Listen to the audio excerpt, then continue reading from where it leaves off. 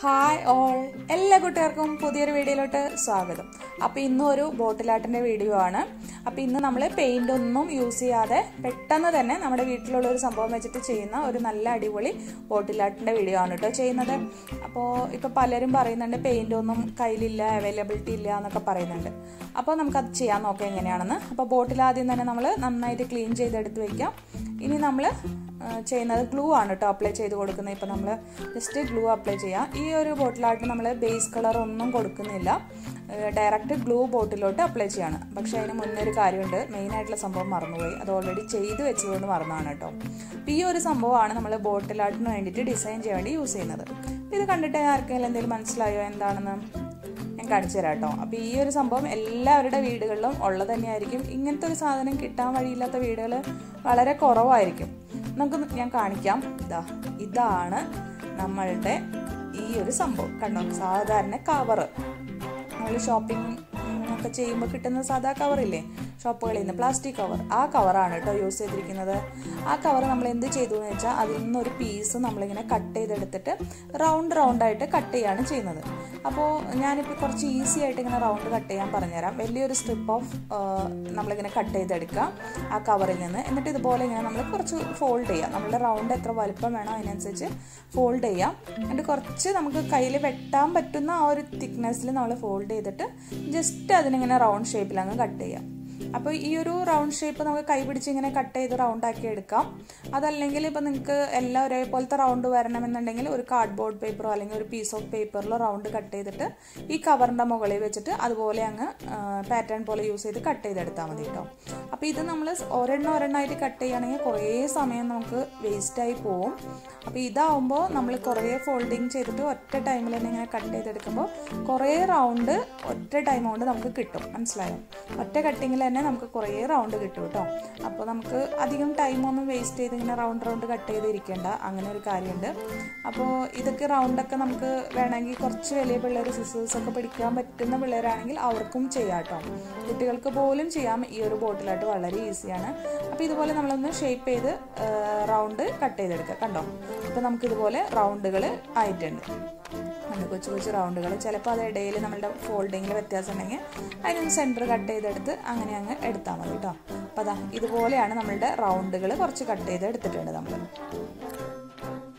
അപ്പോൾ നമ്മൾ ഇങ്ങനെ റൗണ്ടിൽ കട്ട് ചെയ്തെടുത്തിട്ടുണ്ട്. ഞാനിപ്പോൾ റെഡും വൈറ്റും കളറുകളാണ് കേട്ടോ കട്ട് ചെയ്തെടുത്തിരിക്കുന്നത്. അപ്പോൾ നമ്മുടെ കയ്യിലുള്ള കവറുകൾക്ക് അനുസരിച്ച് നമുക്ക് കളേഴ്സ് ഇങ്ങനെ കട്ട് ചെയ്തെടുക്കാം. എന്നിട്ട് നമ്മൾ ഈ ബോട്ടിൽ ഗ്ലൂ അപ്ലൈ ചെയ്ത് കൊടുത്ത് ഇങ്ങനെ സ്റ്റിക്ക് ചെയ്ത് കൊടുക്കുകയാണ് ചെയ്യുന്നത്. ഇങ്ങനെ ഓവർലാപ്പ് ചെയ്യുന്ന വിധത്തിൽ ആയിട്ട് ഒട്ടിക്കണം. അതായത് നമ്മളുടെ ബോട്ടിൽ കാണാത്ത വിധത്തിൽ ഫുള്ള് ഫില്ലാവുന്ന വിധത്തിൽ വേണം നമ്മളിതിങ്ങനെ ഒട്ടിച്ചെടുക്കാം കേട്ടോ. അപ്പോൾ കുറച്ചധികം സ്ഥലത്ത് നമുക്ക് ഗ്ലൂ അപ്ലൈ ചെയ്ത് കൊടുക്കാം, എന്നിട്ട് ഇങ്ങനെ ഒട്ടിക്കാം.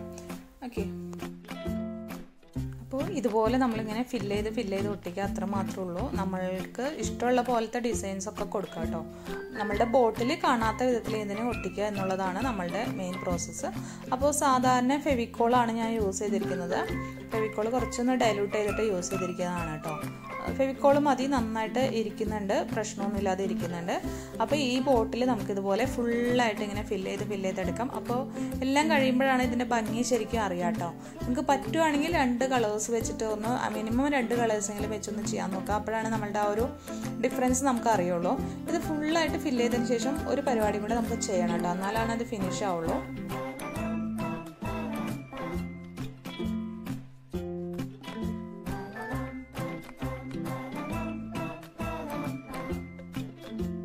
അപ്പോൾ നമ്മൾ ഏകദേശം ഫുള്ളായിട്ട് ഒട്ടിച്ച് കഴിഞ്ഞിട്ടുണ്ട്. ഇനി നമ്മൾ ഓവർലാപ്പ് ചെയ്ത് ഒട്ടിച്ചു എന്ന് പറഞ്ഞില്ലേ, അപ്പോൾ നമ്മുടെ ഉണങ്ങിക്കഴിഞ്ഞതിന് ശേഷം ചെയ്യണം കേട്ടോ. കവറുകൾ ഇങ്ങനെ ചിലതൊക്കെ ഇങ്ങനെ പൊന്തി നിൽക്കുന്നുണ്ടാവും. അതായത് ഒരു റൗണ്ടിൻ്റെ മുകളിലായിട്ട് നിൽക്കുന്ന കവറുകൾ പൊന്തി നിൽക്കുന്നുണ്ടാവും. അവിടെ നമ്മൾ ഗ്ലൂ ഇട്ടില്ലല്ലോ, അതുകൊണ്ട്. അപ്പോൾ നമ്മൾ എന്ത് ചെയ്യണമെന്ന് വെച്ചാൽ ആ പൊന്തി നിൽക്കുന്നതിൻ്റെ താഴെ ഭാഗത്ത് നമ്മൾ ഗ്ലൂ അപ്ലൈ ചെയ്തതിന് ശേഷം ജസ്റ്റ് ഒന്ന് പ്രസ് ചെയ്ത് കൊടുക്കുക, അത്രയും മതി. അപ്പോൾ ആ ഭാഗം അങ്ങ് ഒട്ടിക്കോളും. അപ്പോൾ എല്ലാതും അങ്ങനെ ചെയ്യാം കേട്ടോ. പിന്നെ ആ താഴത്ത് നമ്മുടെ ബോട്ടിലിൻ്റെ ഭാഗത്ത് എക്സ്ട്രാ ആയിട്ട് നിൽക്കുന്നുണ്ടെങ്കിൽ ആ ഭാഗമൊക്കെ നമ്മൾ ലാസ്റ്റ് ഗ്ലൂ അപ്ലൈ ചെയ്ത് താഴത്തോട്ടൊന്ന് കവർ ചെയ്ത് കൊടുക്കാം. അപ്പോൾ ഇങ്ങനെ പൊന്തി നിൽക്കുന്ന എല്ലാ ഭാഗത്തും നമ്മൾ ആ പൊന്തി നിൽക്കുന്ന റൗണ്ടിൻ്റെ അടിയിൽ ഗ്ലൂ ഇട്ടിട്ട് കൈ കൊണ്ട് ജസ്റ്റ് പ്രസ് ചെയ്ത് കൊടുക്കാം, അത്ര മതി.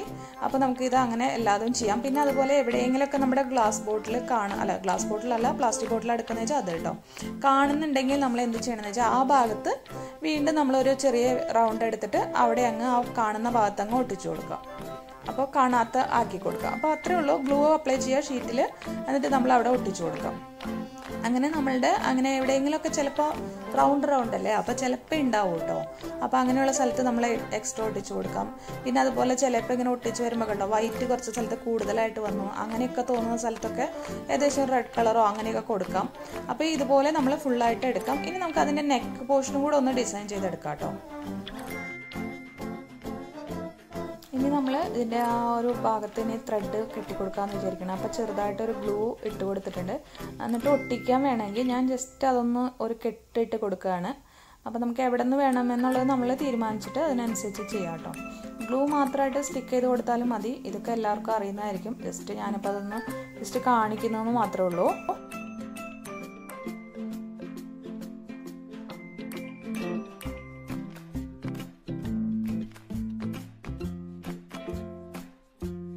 അപ്പോൾ ഈ വൂള് നമ്മൾ ഫുള്ളായിട്ട് ഒട്ടിക്കുകയാണ്. വൂള് തന്നെ ചെയ്യണമെന്നൊന്നുമില്ല കേട്ടോ.